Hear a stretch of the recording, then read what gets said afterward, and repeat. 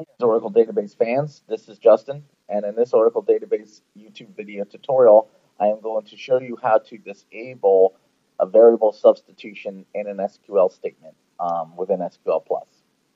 Okay, so let's show you how. What we're doing here.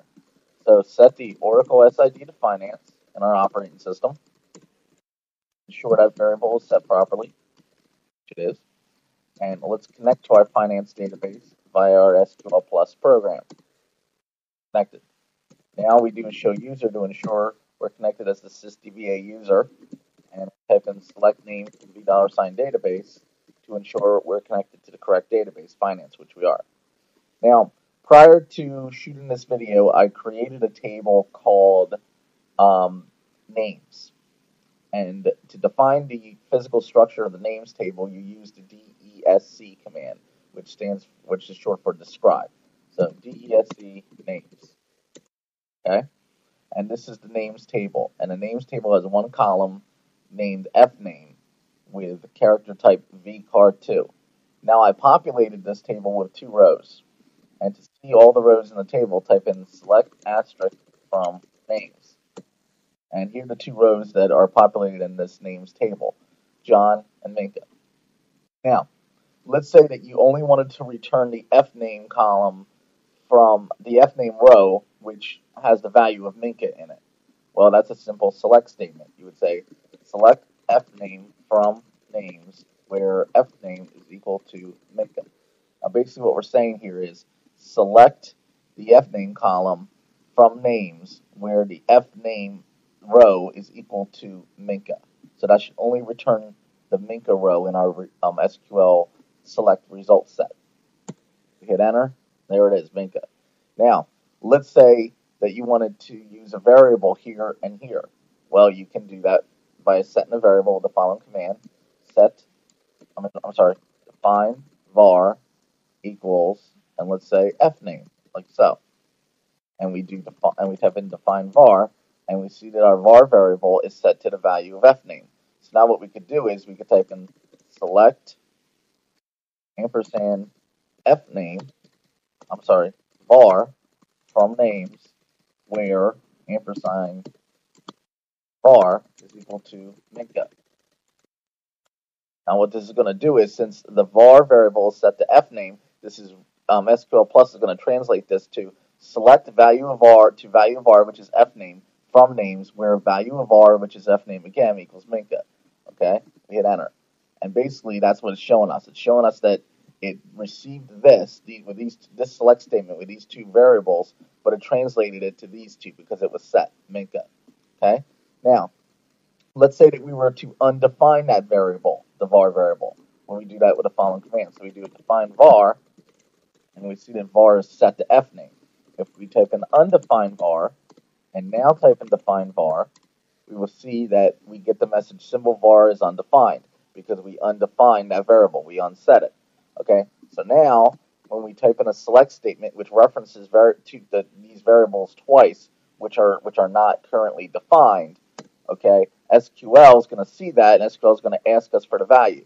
So we type in fname for the first variable, reference to the first variable that's not undefined, and we type in fname for the second variable reference that's undefined, fname, and bam, our SQL statement succeeds.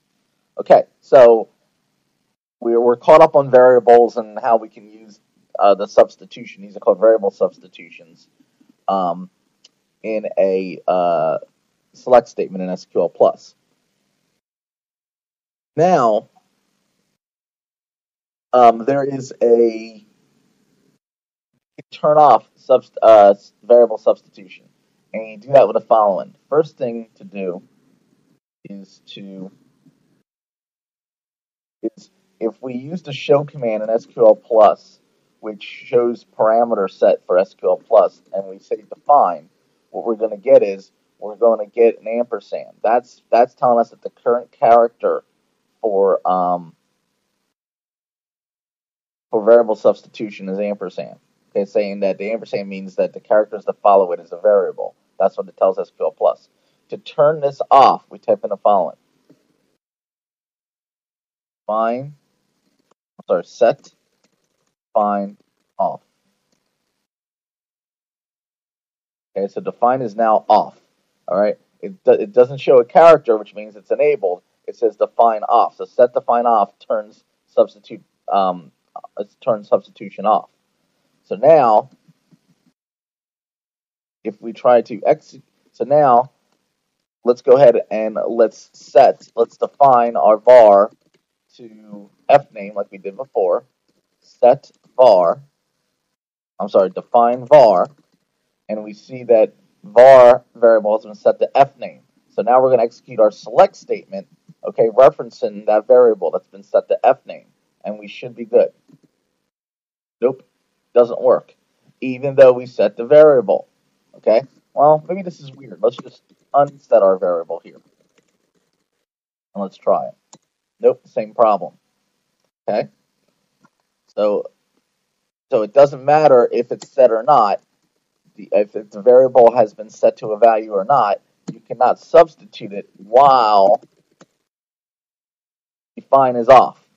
Okay, so set and define off disables variable substitution in SQL statements such as select.